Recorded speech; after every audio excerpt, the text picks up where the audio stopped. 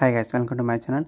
ఈ వీడియోలో మనం బైలీనియర్ ట్రాన్స్ఫర్మేషన్ క్రాస్ రేషియో ఈ ఫార్ములాని యూజ్ చేసి ఈ క్వశ్చన్ని సాల్వ్ చేద్దాం. మనకి ఈ ఫార్ములా ఏమంటే W1 minus W2 into W3 minus W4 by W1 minus W4 into W3 minus W2 is equal to Z1 minus Z2 into Z3 minus Z4 by Z1 minus Z4 into Z3 minus Z2. ఈ formula ప్రకారం మనం values assume చేసుకోవాలి. ఇక్కడ మనకి W1 వచ్చి infinity minus W2 వచ్చి plus I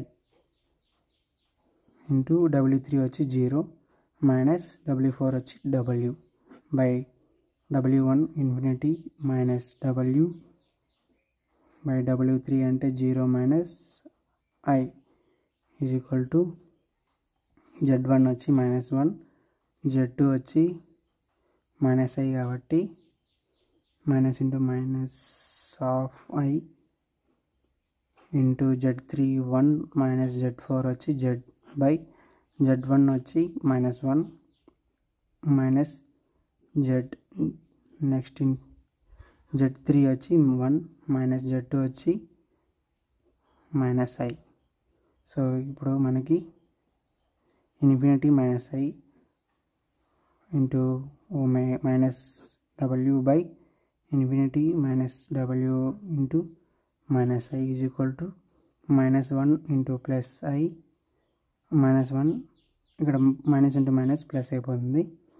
minus 1 plus I into 1 minus Z by 1 minus Z into minus 1 minus Z into ఇక్కడ minus into minus plus అయిపోతుంది కదా 1 ప్లస్ I.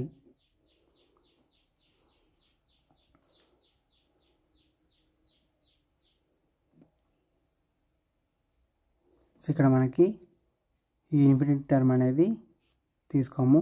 ఇక్కడ W బై అనేది తీసుకున్నప్పుడు మైనస్ మైనస్ క్యాన్సిల్ అవుతుంది. 1 plus minus 1 plus I into 1 minus Z by minus 1 minus Z into 1 plus I. ఇప్పుడు మనం cross multiplication చేసుకున్నప్పుడు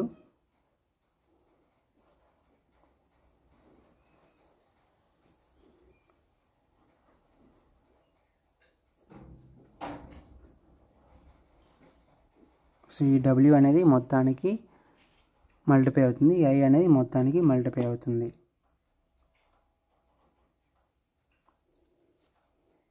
W ఫస్ట్ మైనస్ 1తో మనం మల్టిప్లై చేసినప్పుడు దీన్ని minus 1 minus I minus Z next Zతో చేసినప్పుడు minus Z minus ZI is equal to I into minus 1 first minus 1తో చేసినప్పుడు minus 1 plus Z plus Iతో చేసినప్పుడు I minus ZI. Wతో multiply చేసినప్పుడు minus W minus WI minus ZW minus ZWI is equal to minus 1I plus ZI plus I square minus ZI square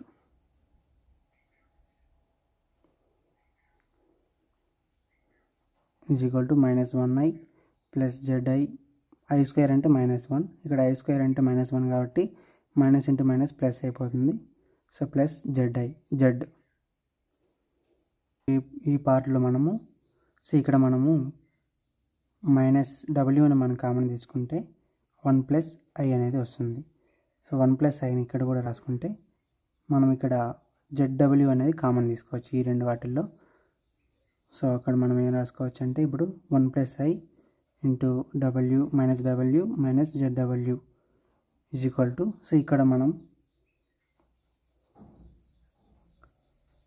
ఐని common తీసుకున్నట్టయితే ఈ రెండు వాటిల్లో ఇప్పుడు మనకి Z minus 1 అనేది వస్తుంది. ఇక్కడ కూడా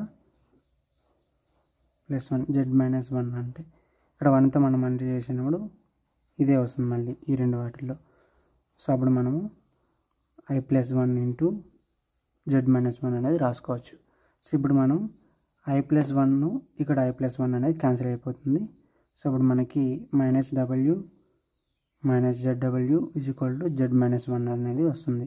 సో ఇక్కడ మనము ఈ వీటిలో మనం w కామన్ తీసుకున్నట్టయితే 1 - z అనేది వస్తుంది, 1 + z అనేది వస్తుంది, z-1 z-1. సో ఇప్పుడు -w z-1 సో ఇక్కడ మల్టిప్లై అవుతుంది కాబట్టి 1 + z అనేది సో ఇక్కడ వెళ్తే డివైడెడ్ బై అవుతుంది. So w 1 - z/1 + z. C minus అనేది మల్టిప్లై అయితే 1 - z అనేది వస్తుంది.